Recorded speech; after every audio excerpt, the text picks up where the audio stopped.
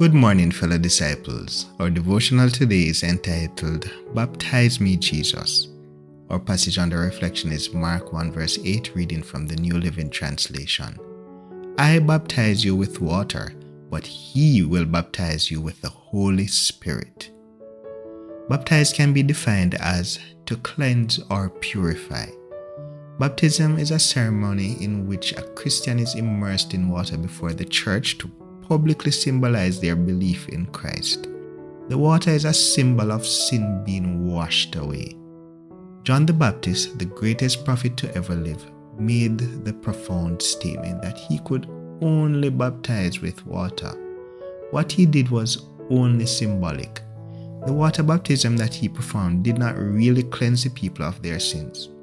John baptized people who repented of their sins and turned to God.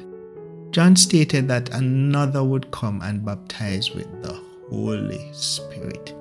This is the true baptism that cleanses us and purifies us in the sight of God. Jesus Christ is the one who baptizes us with God's Holy Spirit. Have you been fully immersed in the Holy Spirit?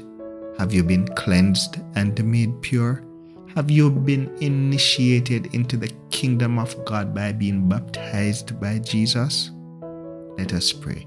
Lord Jesus, I want your baptism. Baptize me with your Holy Spirit, I pray. Amen.